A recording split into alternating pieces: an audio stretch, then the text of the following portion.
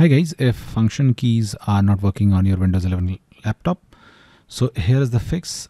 First of all, look closely at your laptop and see if there is any F-lock key. Okay, this F-lock key or F mode key is there in keyboards by different laptop manufacturers, and they act as a locking on of the function keys. So just press them once and see that they are disabled, and now try again and see if your function keys are working or not.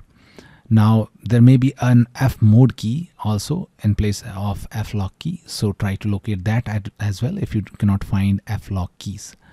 Now if you do not have any F lock keys on your system, then sometimes some laptop manufacturers set escape keys also as an F lock keys. So try to press escape keys along with FN keys, and then try to use your function keys and see if your function keys are working or not.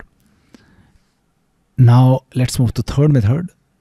Some function keys are set for double usage. So sometimes, let's say, function F11 key act as a full screen function key, also acts as a airplane mode for some laptop manufacturers. So in order to use those function keys, try to press FN key and then that function key, and then see that they work or not. Okay, that's it guys. Please do like the video to support us, and thanks for watching the Geek Page.